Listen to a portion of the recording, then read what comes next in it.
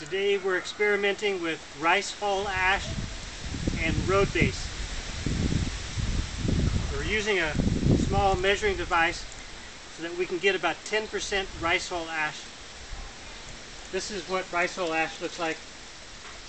It's the hulls from rice that's been burned.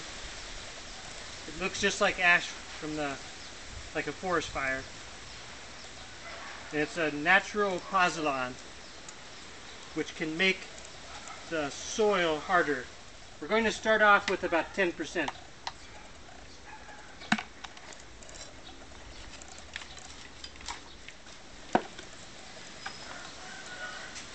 I'm adding it in thin layers and tamping it.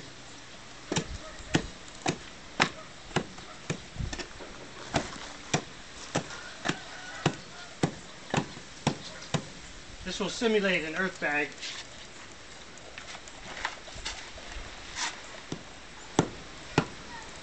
Okay, so it's pretty solid, just like you would tamp an earth bag. And the idea is to use the rice hulls in replacement of cement. That big bag over there was only $3.60. Of course, cement is much more expensive.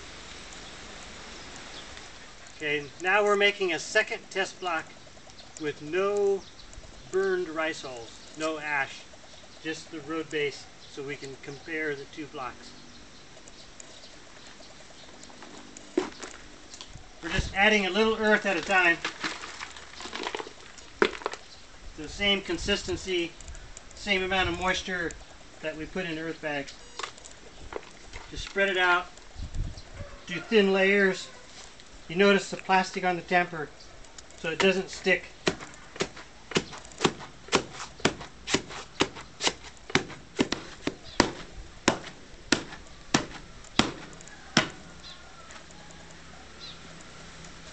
Okay, here's our finished rammed earth block with no ash. We'll see how they compare after they dry. This one had a little more moisture and it seemed like it's stronger. But then again, this has the ash, which should add some strength. So we'll just see. I noticed this was crumbly when I took it out of the form, which means it probably had a lack of moisture. And some people may think, well, this is just earth, this can't be strong. But this is rammed earth, which can last thousands of years. You can learn more on our earth bag website. But just this right here alone could last thousands of years. And it gains its strength from clay. The clay is like a flat platelet, kind of like the shape of my hand. You put the platelets together, and under pressure, they create a molecular bond that's very, very strong, very compact, very dense. So this can last for a very long time. We'll wait a little while and take it out of the form. Make sure you use very strong forms. And also note, you don't have to tamp it, and you don't have to make it in blocks. This is just a test. You could build a whole wall in the same way, not individual blocks. So there are many things you can do with this technology. And this plastic, we tested this out. It worked really well.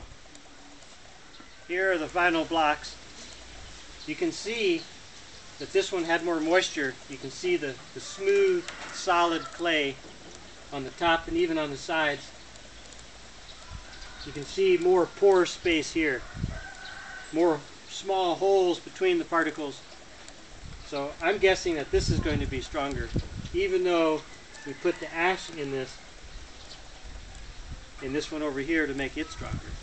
So we'll see maybe in a week or two. If you do this, I highly recommend metal forms. The wood form is just, it's too fragile, too easy to break. And with the metal form, you could tamp it much harder and get very, very strong blocks.